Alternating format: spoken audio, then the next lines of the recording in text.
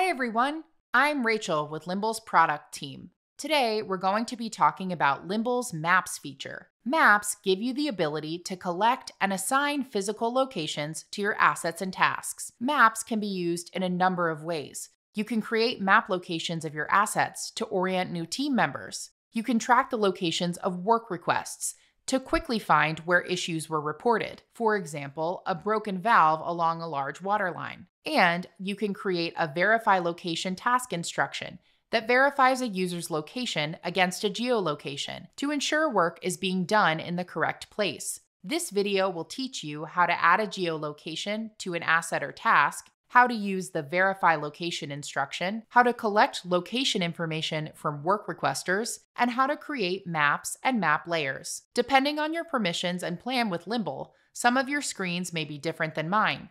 If you have any questions, reach out to our support team. Let's get started. First, let's talk about maps for assets.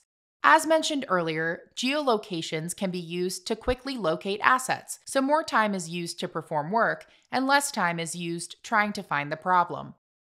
To add a map location to an asset, go to the Manage Assets page and click on the desired asset. In the asset card, click Set Map Location. Your desktop browser, or the Limble mobile app if you're doing this on the go, will prompt you to share your location. This feature requires location sharing. Once you've enabled location sharing, click Add. You have several options to choose from. The My Location button will use your current location as the asset's geolocation.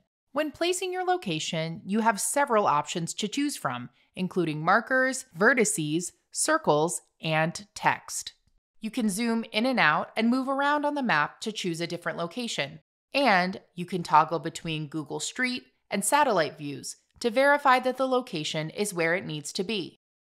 Once your location is set, you can click Edit and choose from the menu options to make adjustments. Once you're satisfied, click Save.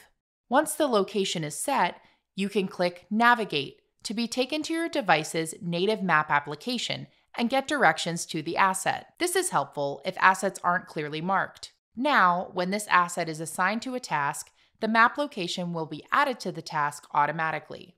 Let's talk about using geolocations with tasks. If a task is assigned to an asset that already has an associated map location, that location will automatically be added to the task. By clicking View Map Location, a new window will appear, showing the same map from before. You can click Navigate to be taken to your device's native map application to get directions. You can also click the arrow to be taken to the native map application directly. If no geolocation is associated with the asset, you can click Set Map Location to configure a geolocation for this task. In the new window, you'll have the same map configuration options as we did for setting up an asset location.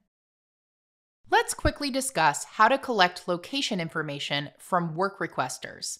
From the Setup and Configure Work Requests page, click on the pencil icon for your desired location. Under Add Map Location, select Show or Show and Require Work Requester to answer. When a requester adds a map location, they will be shown the same map window and similar options to set the geolocation. If you include the Where or What is having the problem option on your work request form, you can also capture location data if the selected asset has a map location.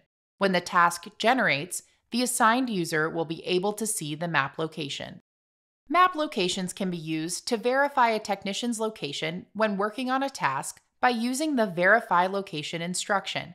From any task, click Add Instruction. From the new list of options, select Verify Location. Add the description.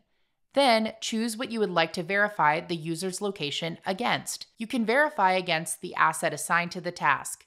Make sure the asset has a map location for this option. You can verify against the task, which is an ideal option for work requests, where the requester is required to add a map location. And finally, you can pre-select an asset.